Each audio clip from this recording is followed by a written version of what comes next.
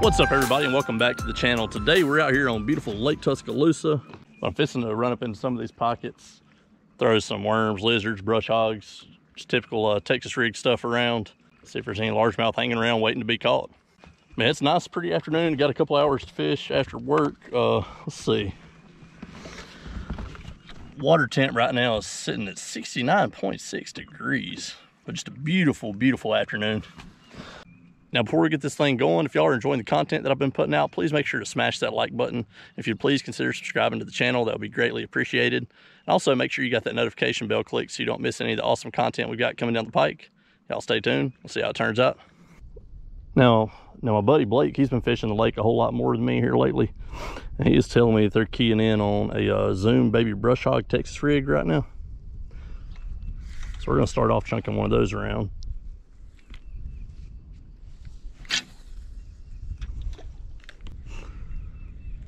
Yeah, I just got a Texas rig with a little 1/8 ounce bullet weight.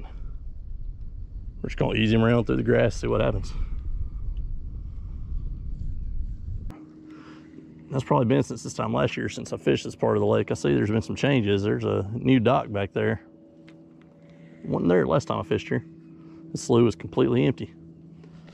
Nothing but grass and lily pads. Oh, got one already, guys. See, old Blake was right about the Texas rig Zoom brush hog, it looks like. I mean, this ain't nothing to brag about, just a little baby, but it is a fish to get us started anyway.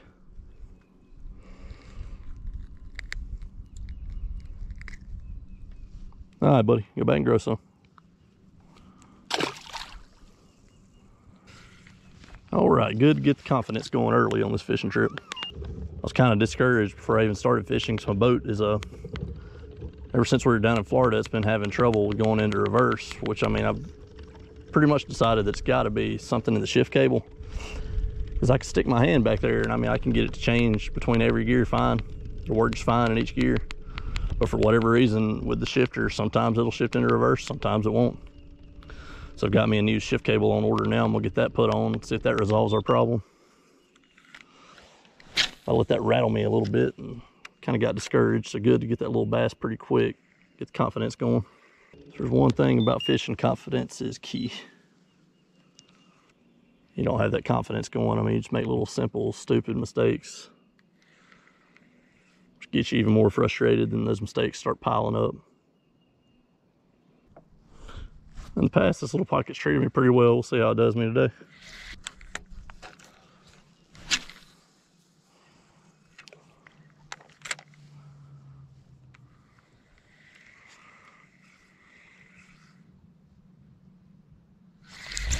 Oh man, just missed one.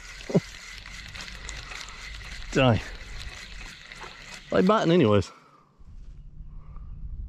They are biting.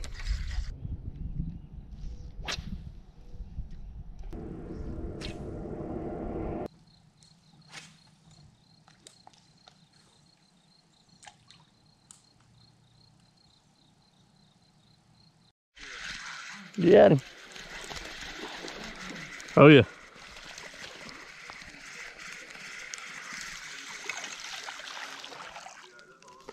That was a little bit better than that first one. Uh-huh.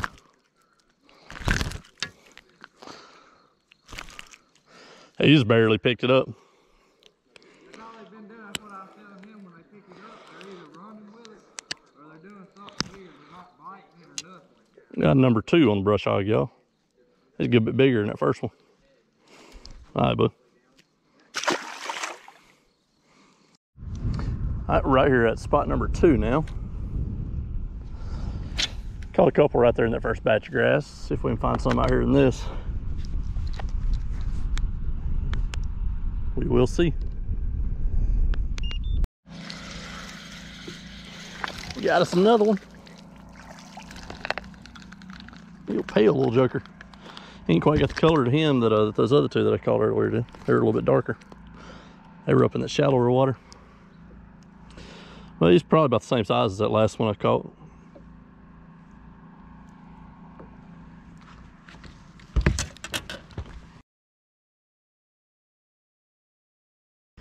All right, buddy, go back and grow some for us.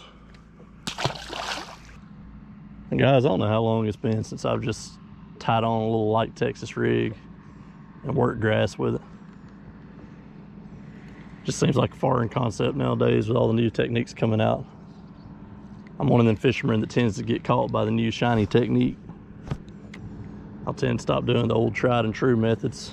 And besides a shaky head, I always throw a shaky head. That's something I never forget about throwing. But yeah, just a simple old Texas rig. I really don't know when the last time I threw one was. But it's definitely good to get back to the basics sometimes. Just get back to the old tried and true old school techniques. There's a reason that they have staying power, that they've stuck around as long as they have. They simply work, they catch fish. Lots of these new techniques, they catch us as fishermen. Like I said, I'm one of the guiltiest people of that. Which, heck, I'm a sucker for marketing with anything. I mean, with daggum drinks, fast food, whatever. I mean, somebody puts out something new and heavily markets it, you can bet your money I'm gonna try it. I'm gonna hunt it down and try it. This moron right here on a jet ski, zipping through a no wake zone. I mean, cutting right there between that little hole between that bass boat and that point, in a no wake zone, mind you. Some people just can't do nothing for them. Ain't no words for them. Here he is, y'all. He got us wrapped up in that log. I might have seen him. Might have to go get him.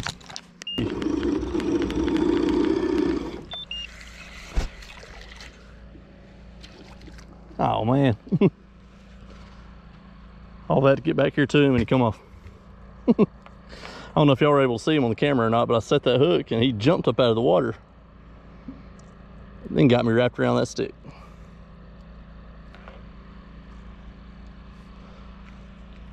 Dang.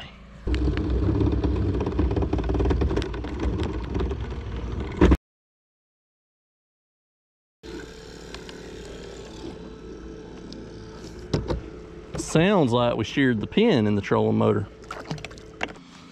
That's what it sounds like we've done. Sure did.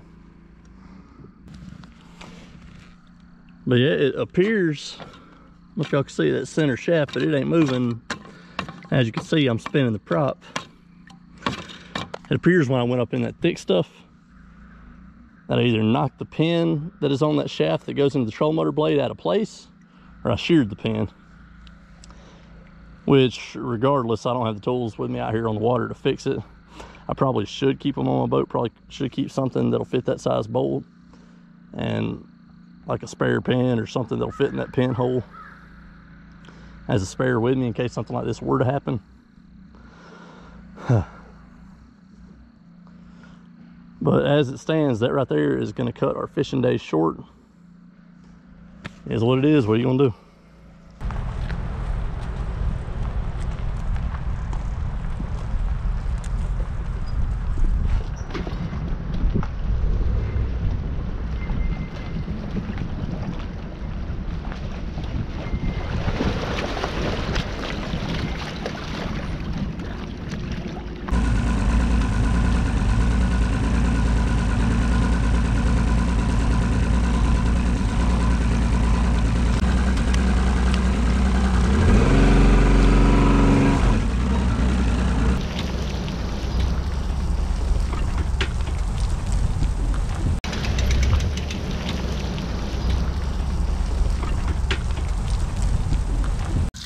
All right, guys, that's gonna be a wrap for today. As y'all saw right there at the end,